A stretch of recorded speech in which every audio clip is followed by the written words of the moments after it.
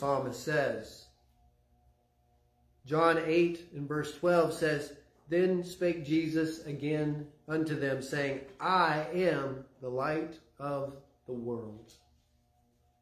He that followeth me shall not walk in darkness, but shall have the light of life.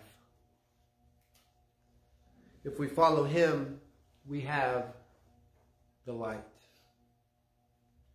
We have the light. He is our preserver. And our light from this time forth and even forevermore. As we have said, and the verse says, Jesus Christ is the same yesterday and today and forevermore. Hebrews 13 and verse 8.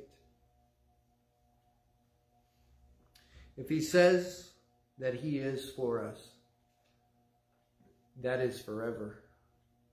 But as we read as we just read in John 8 verse 12, we follow him, we will not walk in darkness. The next verse in our study, you may not think that this would fit, but I think it works. And it is a verse that we cannot skip in the study of Psalms. And that is Psalms 122 and verse 1. And it says, I was glad when they said unto me, Let us go into the house of the Lord.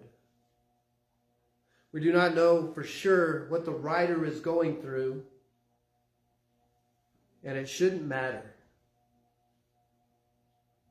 We can see that he is glad to worship the Lord. It could be his worst day, it could be his best day, but whatever the time, he is glad to worship the Lord. Are we glad? Any day, any time? When we hear that it is time to go to the church building, are we excited and ready to go?